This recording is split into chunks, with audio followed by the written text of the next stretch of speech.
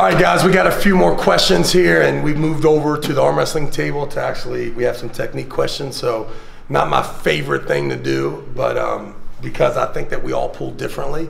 But the questions that I'm gonna answer would be, instead of how do I top roll, it would be, Travis, how do you top roll? So I really can't show you how to do it, but I can show you what I do. And if there's anything you can take from it, great.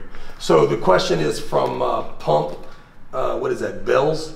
Pump Bells, and he says, how to set up a good posting top roll.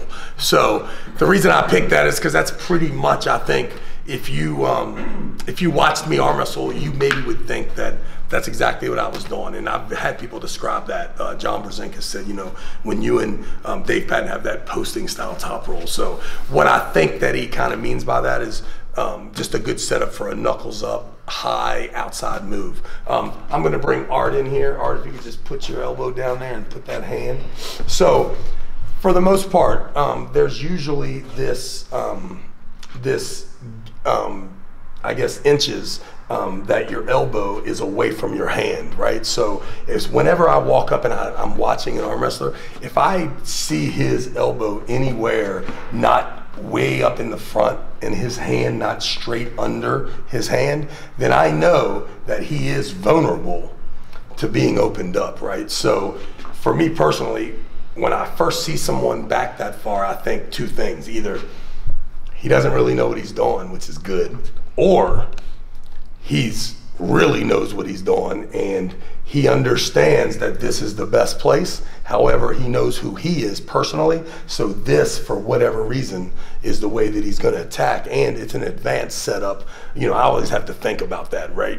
Either, you know, depending on who he is, the accolades that he has. But I will tell you this, I've met very successful arm wrestlers that really don't have a clue from what I'm coming from, but they're just actually stronger than everyone else. So for me, if you ask me what would be a good setup for a good posting thing, I could do exactly what he did and leave that angle as well, where I would have my hand out in front of my elbow. And what I tell people all the time is that if I drop something from this ceiling straight down, it's easy to crash down on that arm. However, if you put that elbow way forward to the point that the referee is constantly telling you to get that thing back, right away when your hand is underneath your elbow, right away you stop any of that stuff, right? You no longer are vulnerable here and now. And you'll notice too, when you first start arm wrestling anyone on the kitchen table or the lunchroom table, as soon as you start to gain some position on them, one of their best defenses in the lunchroom is to throw that elbow, just keep throwing it forward, right? You've had them kind of run you all the way over there. And so it's just simple. Your elbow coming forward will protect your hand from opening up. And what I mean by that is if your elbow is back and your hand is facing my chest or stomach and you make a fist, and as long as I get in there with them fingers, I can open them fingers up, right? It's just a matter of time. If you throw that elbow forward, there is no way for me to properly open those hands up from up there. I have to then come out of your hands this way, which right away protects your hand a lot more than this, right? We see this is opening. If he throws that elbow forward right away, I'd have to be up here with that pressure. Rising pressure would start to open his hand, but the traditional side pressure would actually just turn his hand this way, and you would get into this finger battle, which is much more of him, it's much more protective of him to either getting the strap or getting a hold of those fingers. So I will urge everyone, when you first get up here, make sure that your elbow is way in front of your hand. Keep that hand on your side of the table and the elbow forward. The exercise we do with the strap, the most important thing about the exercise is that your elbow is in front of your hand. This will be the first thing that you can start to move back to start to generate some movement. If you suck it in already, it's going to expose your hand a little, the angle, and more than that, when you say go, you have to then use it as a lever because you won't be able to move it, okay? So a good posting top roll would have his hand pointed straight up in the air. When he was to close his hand, what I try to do is to rise over top of that hand as I close my hand. So I've trained Art before, so we'll see if Art can do it. What we're looking for is for when Art's about to arm wrestle, that he is on his tiptoes looking down at his hand. All of his weight is on his front foot, but because he is very trained up at having his elbow away from his body and fighting with that strap, he will still have back pressure even though he's on his front foot and leaning forward, okay? So elbow away from his body, hand straight up in the air.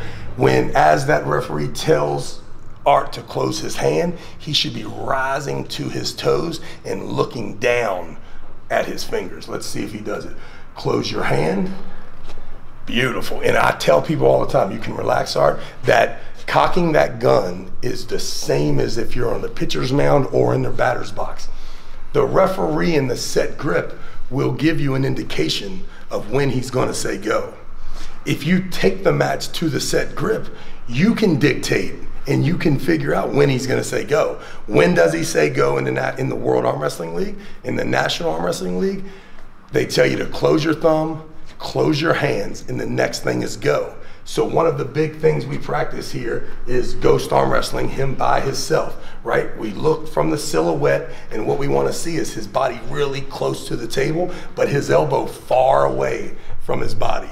His elbow way on the front part of that, and his hand straight up in the air.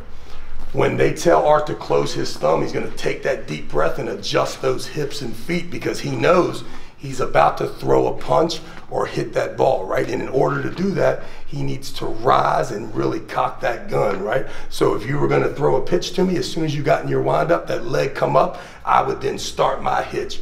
If I'm throwing the ball, right, I'm gonna raise this leg before I make that pitch.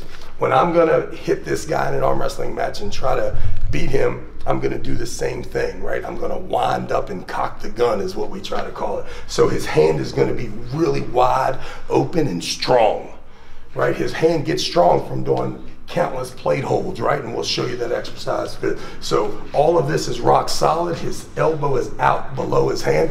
We want his back to be leaning forward, but not too far. He needs the ability to kind of straighten that back out at any point as he's rising above. The referee's gonna tell him to close his thumb. He adjusts those hips. When he tells him to close his hand in a second, he's gonna rise and cock that gun. Close your hand. And then the next word is go, and he goes ahead and finishes all the way down. He recoils up in a nice balanced position. Let's go over it one more time. Elbow in front of the pad, hand up. Remember, as he rises above his hand, what he doesn't want to do is what he just did and let that hand move forward any. So as you rise above it, your hand stays there. You do not lean forward as you do it. All right, let's try it again. All right. From there, our hands way strong and up in the air. We're gonna close our thumb, close your hands, and go. That is a good posting top roll setup. My man, that's good shit right there.